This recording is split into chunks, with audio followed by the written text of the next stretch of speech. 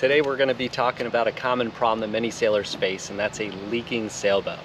If you're a sailor, you know how frustrating it can be to have water seeping into your boat. Today we're going to show you how to fix that leak and make sure that your boat is nice and dry. This is the West System 6 thickened epoxy.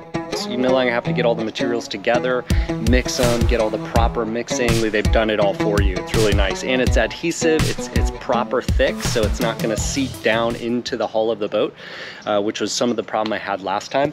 If you guys can see, we've done this repair about 1.5 years ago, and I got the mix wrong, and you can see that some of it's good and some of it's not. So I did basically little chunks at a time because of the way the epoxy sets. You can't do it all at once. The more epoxy you have, the faster and hotter it gets. So you have to do little bits of at a time. And you can see we did really good here. We got the mix right here. And then for some reason or not, we screwed this mix up here. So we're gonna undo this today, take the Dremel, pop all that off. And this is a whole crack that's wide and opening up in the seam. So this is our big trouble area. You know, we're fine once I go out, and if I'm sailing, I really don't get any water in the boat. But as soon as I capsize, or if I'm on a reach and I'm kind of hitting on a certain angle, I get water in the boat. That really can affect things and how you do out there. So you got to be really careful.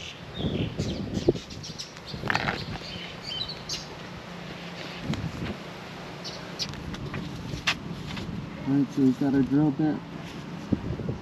Little thing on the end there, and then we've got a Dremel 4000.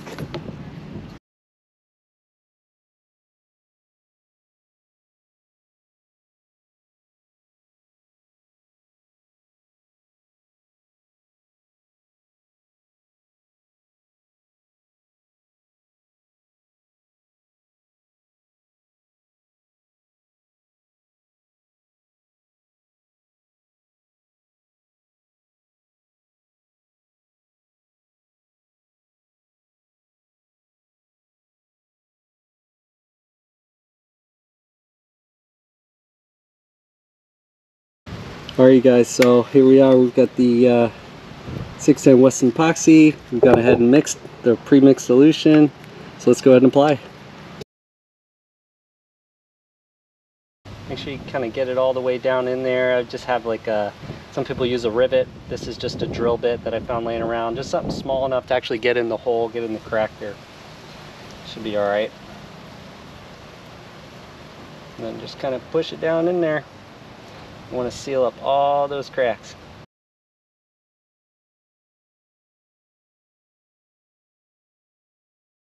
Alright, I think we have it all in there. I guess the goal now would be to make sure you just go back over it, make sure it's been pressed down into the seal, into the gap that we've opened. And there should be higher in the middle, because what we're going to do is end up sanding it down so it's level. So you don't want any spots that are lower than the actual side walls. So we're going to kind of overdo it, if you will. You're going to have a little bit sitting up at the top. It looks like a little house, little roof on top. And then we'll come back over it with sandpaper. You're starting to see it starting to go down into the gaps, so you'll start to see little gaps, which is great, which is what you want, right?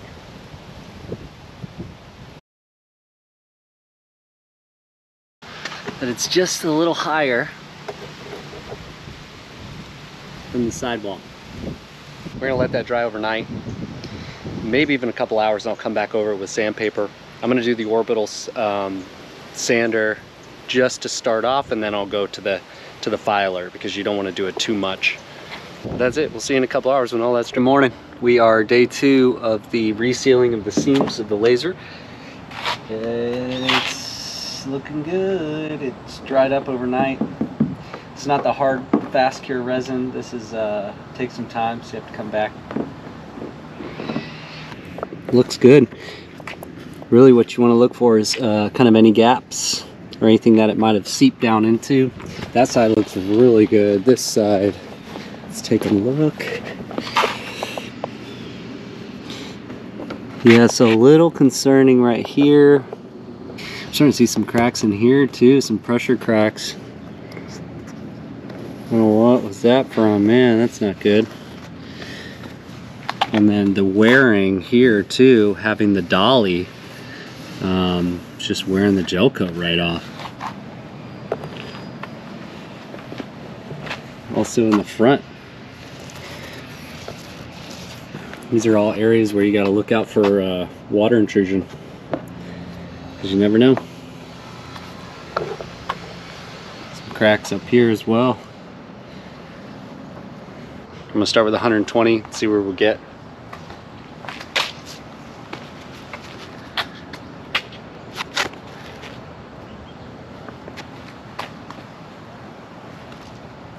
And then just an orbital sander.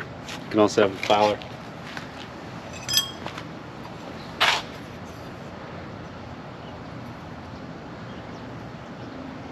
Once you start getting close to the edges, you want to break this bad boy out, because this is too much. I don't know what it sounds like.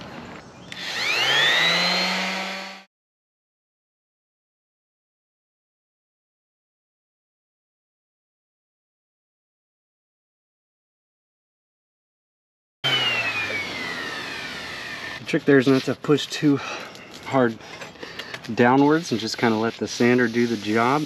I think we've got a pretty flat, pretty rounded on what we want. Now we just use the nail file here.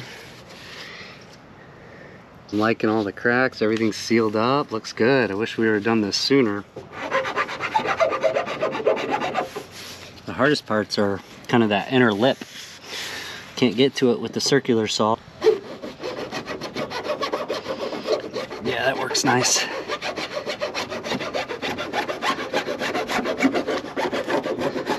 Kind of takes off any of that excess.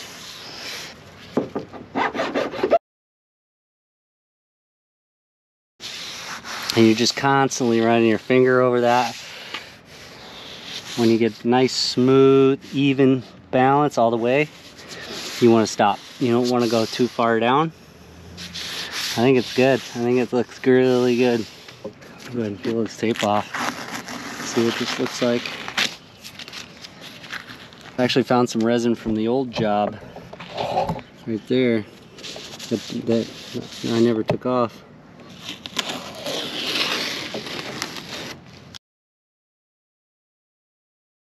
That looks great.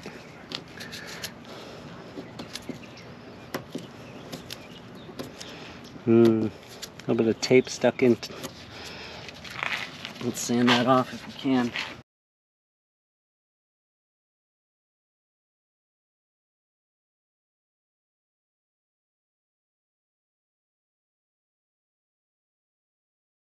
Good. Sealed everything up. You see a little before and after. It looks good, feels good, nice and smooth over the top. Let's see how it's pretty level.